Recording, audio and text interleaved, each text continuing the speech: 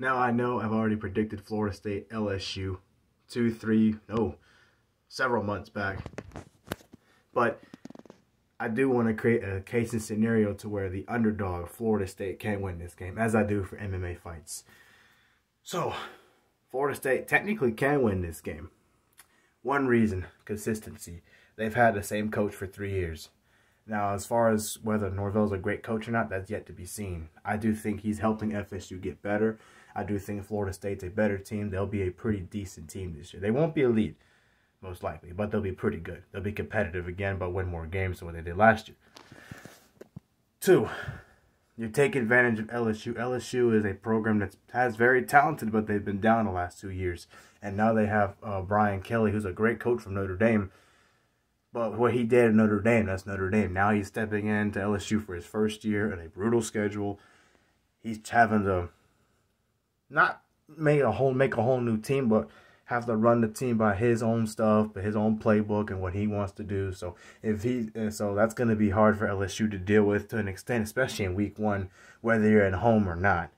You know, home stadium, home state-wise, LSU, Louisiana. Number 3, you have a quarterback that's mobile.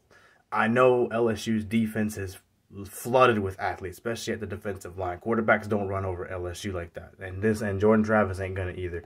You know, even though I think he's gotten a lot better and he's gonna have a pretty good year.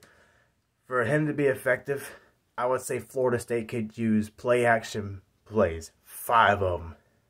At least 2 of them need to be fake play actions. I emphasize at least 2, so that way if you're at 3rd and long or maybe 2nd and long or something like that, you at least give Jordan Travis, if not outrun the defense, get a big chunk of yardage to get in field goal range, or to the very least pick up a first down. Because if you do play actions at least 5 times a game, and you run the ball with the quarterback twice, Jimbo Fisher used to do it several times with DeAndre Francois. I remember when he did it in the Miami game in 2016, it was 3rd and long, and acted like he was handing off to Cook, and it was Francois running the opposite way, away from everybody else, and he got a first down to win the game. So if he can do that, Jordan Travis can do those plays, FSU can do that, that'll be a big help to them.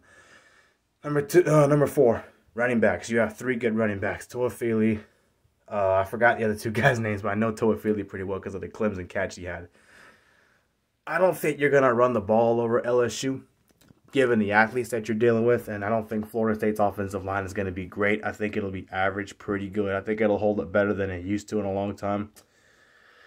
If Florida State can get at least 70 or 80 yards rushing in this game with running backs, if they can get average 4 or 5 yards per carry, the thing about that is if you can do that, you can open up the playbook and do more slant passes, swing passes, check down passes. Sometimes you can take a shot downfield and throw off LSU's defense. So if you can do some of that, you can win this game.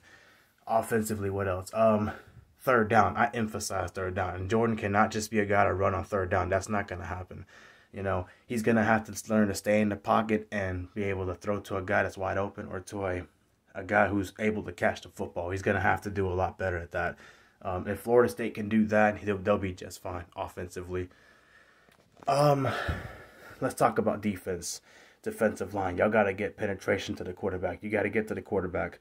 Look, LSU's big problem is right now they don't know who their quarterback's going to be. They probably say they do, but they don't. They got 2 different quarterbacks they're playing with right now. And Brian Kelly's first year in a whole new team with 2 different quarterbacks, that's not good.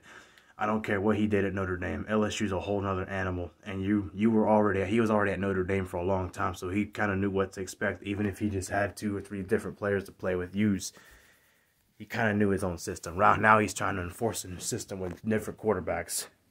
And I don't think either one's really, Deshaun Watson or Jordan Travis or Lamar Jackson, a guy that can run and throw. So if Florida State can bottle them up, that would be a big thing. The running game for LSU, you got to hold. LSU's a team that likes to run the football. Brian Kelly with Notre Dame, he always ran the football pretty effectively. This past year, he struggled early on against Florida State. So they have to be able to do that again with LSU. I know LSU is a more talented, a better team than Notre Dame.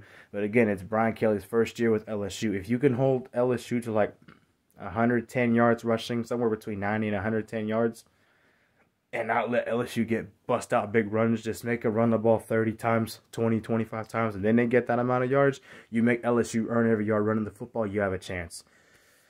Next reason, I've already talked about pass rush. Fumbles. You got to force fumbles against LSU. LSU is going to run the football. They got a very strong offense. They're very strong in the trenches. Their offensive line will probably be no different than it usually is. It's very strong against ACC schools. Ask Miami, against other schools. So you have to be able to force fumbles, rip the ball out. LSU doesn't fumble a lot. Well, guess what? You can attack that and make, especially in Brian Kelly's first game at home, that's a lot of pressure to win a home game against a team who's getting better like FSU. So if you can force at least 2 fumbles, maybe 3, at least 2 or 3, you have a chance. Next thing, FSU secondary. You gotta play better at being a receiver as a corner. What do I mean by that? If you see a ball coming your way, don't just knock the ball into the air, knock it away. Catch that ball and come down with it. Get interceptions. If you can get at least do that twice, meaning you need 4 turnovers, you win this game.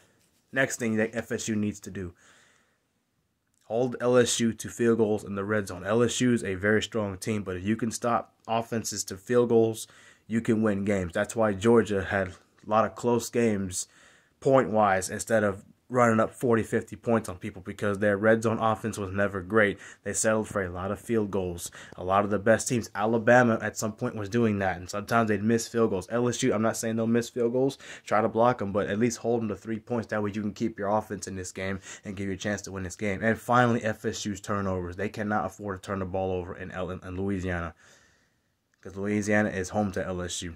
If you don't turn the ball over, you win this game. That's a big if, though, for FSU. Can they do all those things?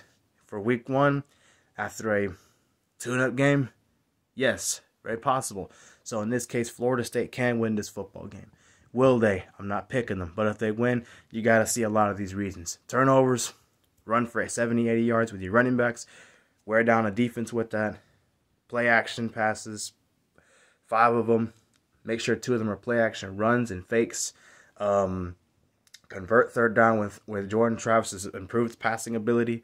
Number 7, get to the quarterback. FSU has got to do that better than with just one guy who's not there anymore with Jermaine Johnson. They got to get their whole defensive line to do it. Number 8, you got to force fumbles. At least 2 of them. Rip the ball out, get the ball back. Number 9, interceptions. Get at least 2 picks in those games. LSU's quarterback situation is not figured out. Take advantage of it and take the ball away. And number 9, hold LSU to field goals. If Florida State does those 9 things, they can upset LSU.